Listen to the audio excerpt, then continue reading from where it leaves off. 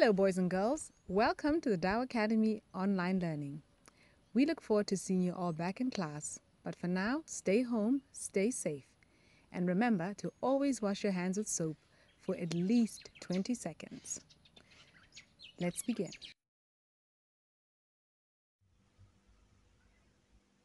Hello, Form 2s. Today we're going to look at views and arguments. Okay, so we have so many types of composition writing, and you have to understand what a view is as opposed to an argument. So a view is that which is the same as, if not similar to, an opinion because it is what you think, whilst an argument can be backed up by facts which cannot be changed. Okay, in this way, we look at the chart, we're saying there are several ways of putting forward views and arguments in formal register, including the following. For example, number one of the main arguments in favor or against. Okay, so you could be having an argument with someone, and then at that point, you say one of the main arguments, meaning there are several arguments that you can bring about, but in this case you want to highlight on the main one. Okay, hence you say one of the main arguments in order to make your argument strong. Okay, we also look at another way of you expressing your argument. Okay, some people would argue that, okay, when you say some people, you've also used generalization. You're being general by saying some people. Okay, we don't know how many people they are, but we know that some people, okay, would argue that.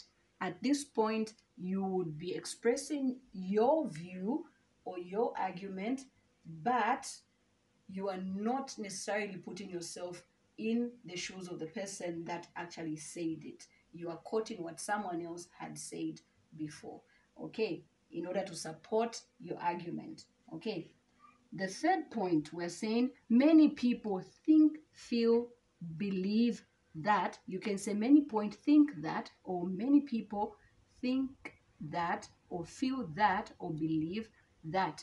What are you saying? A lot of people, we don't know how many people, but a lot of people think that. Okay, for example, a lot of people think that if they stay indoors, then they will be able to see the coronavirus pass. Okay, many people believe that, okay, putting on a mask will reduce the transmission of the coronavirus. Okay, the fourth point, it can be argued that, okay, so we're saying the main argument against tourism is that large numbers of visitors tend to spoil the natural beauty of a place. Okay, so meaning there's so many points that you can talk about where tourism is concerned, but we're saying the major thing is that visitors get to spoil the natural beauty of a place. Okay, so there are other factors that spoil the beauty of a place,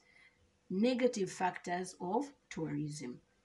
The fifth point, we're saying, personally, I would argue that at this point, you are stressing your view strongly.